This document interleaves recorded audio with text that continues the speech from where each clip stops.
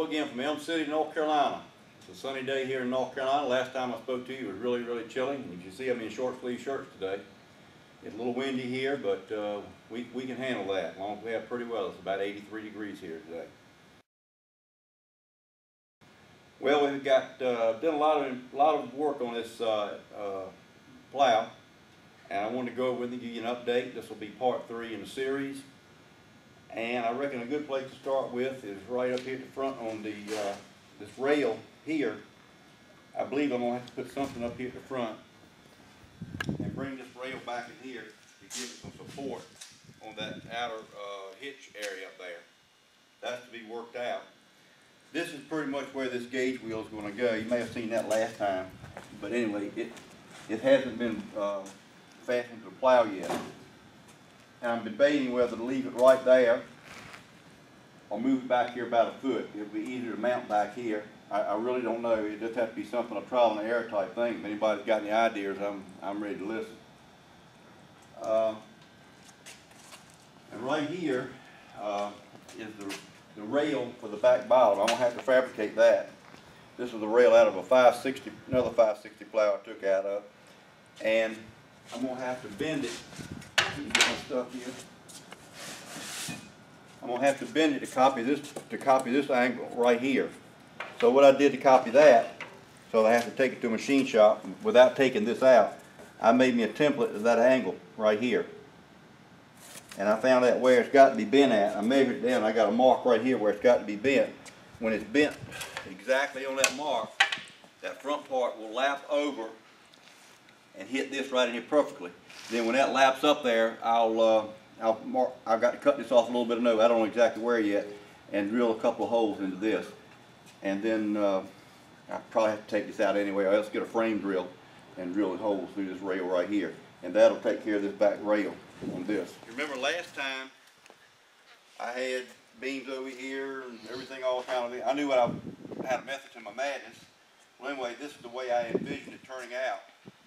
I just come down on this one and took the top part out, and on this one come down and took the bottom part out, lapped them over, welded them, got them in perfect alignment, and then put the bolts back through it. That ought to be a joint there forever. One problem I ran into, I found out on the 6th bottom, the actual beam, it has more steel in it. It's thicker. The webbing is thicker, and so the 1/4 inch difference between a beam. This come out of a 540 semi-mount plow. And I was going to try to make another one like this. It's got problems cutting square holes. And anyway, I got to thinking the strength is going to be up in here. When I get back here, I don't need as much strength, and it would cut down some of the weight. So I just butted it into it and welded it and made a joint there. When I paint it and get all through with it, it don't look bad now, but it really, really looks good.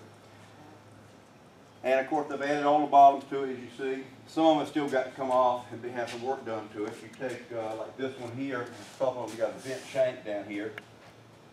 And I've got to take care of that. I put some mold boards on it. I got a few more to go before I can test it out like I want to. But anyway, this beam right here turned out really well.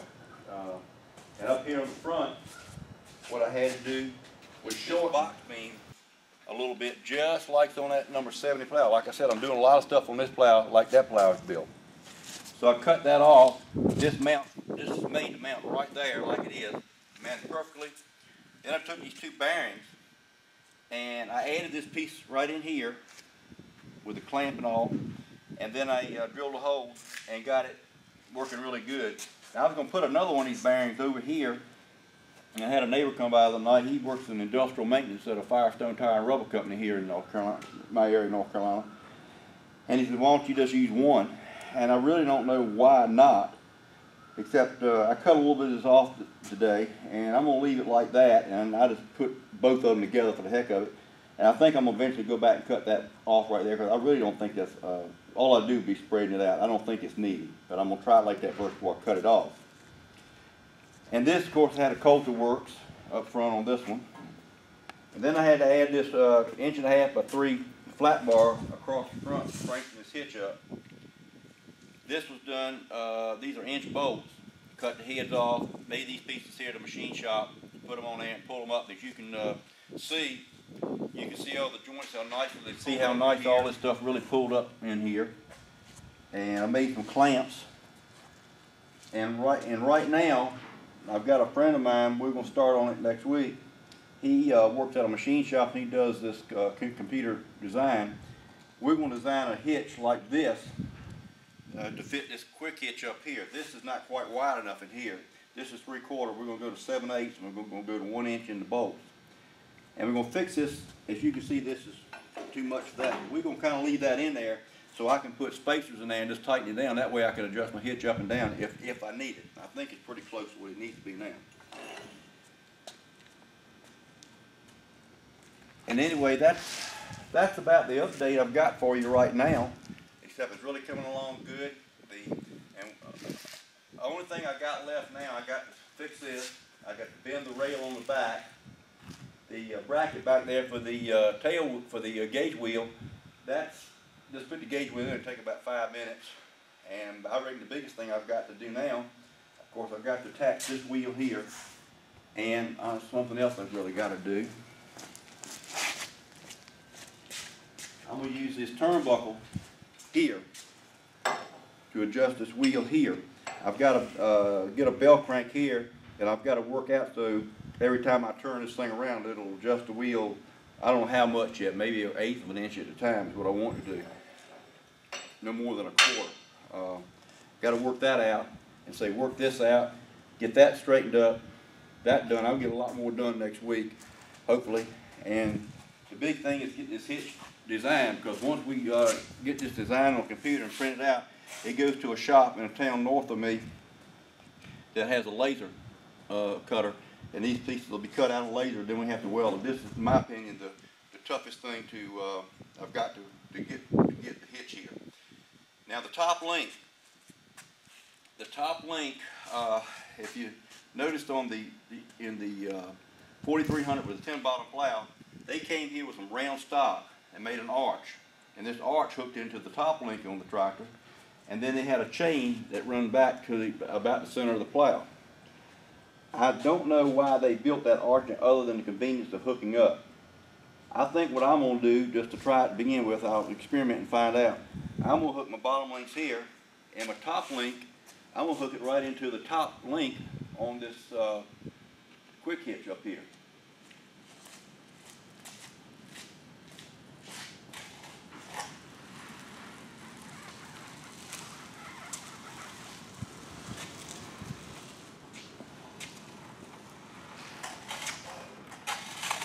That's about where it's going to go.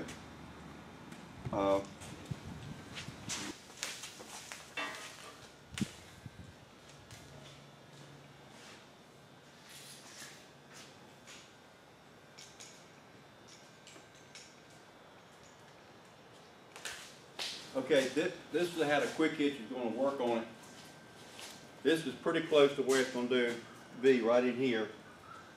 And like I was talking about the top link, I think I'm going to come right in here and add a plate bolted probably to this or in between somewhere. This is pretty much the center line of draft on this plow right along in here, and run it to the top link up here, just a piece of log chain, and make me some type of thing, hook the chain in and come up here and just drop it over it.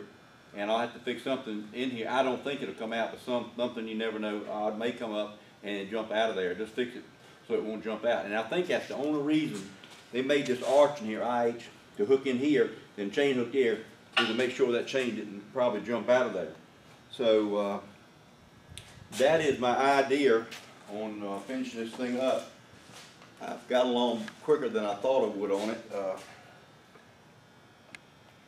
I think if I get along next week, it'll probably be 2 more weeks on this thing, finishing it up. So we'll take a look at it in about 2 weeks, and maybe we'll be turning some dirt with it. That's all from Elm City, North Carolina.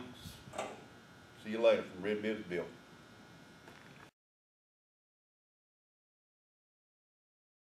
Okay.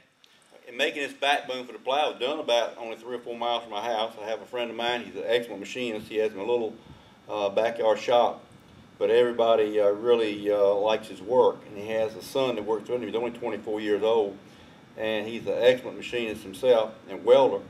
His name is John Baker. His daddy runs Baker Machine and Welding, a machine shop here in Elm City. and they did this, connected this for me, and it is absolutely perfect. It is straight in every way, and looking forward to turning some dirt with it. So, again, that's all from Red Bid.